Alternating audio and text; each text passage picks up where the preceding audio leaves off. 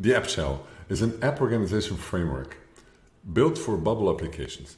Think of it as a fertile ground for you to plant your idea. Why we're doing this? Like, first off, users speak and already intuit this language, right? So users spend most of the times in applications other than yours. So we might as well just build on top of this language that they already speak. Constraints here will allow your creativity to flourish.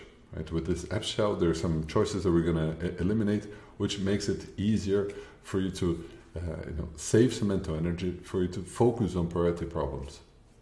Okay.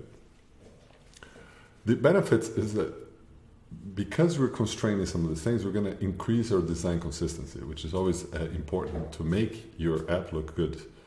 It's going to be very easy to maintain, so no more of these 10,000 pixel long apps.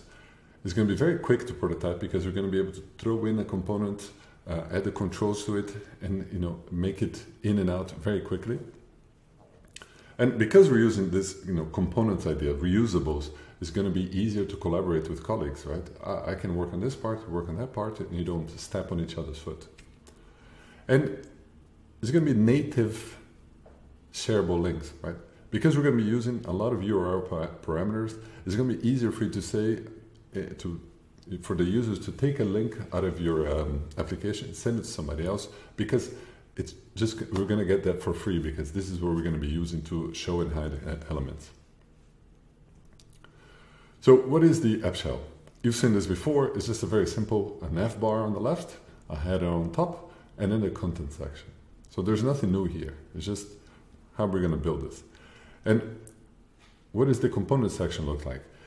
We're just going to stack a bunch of reusables, one on top of the other, so that we can make them visible. All right, let's get into this.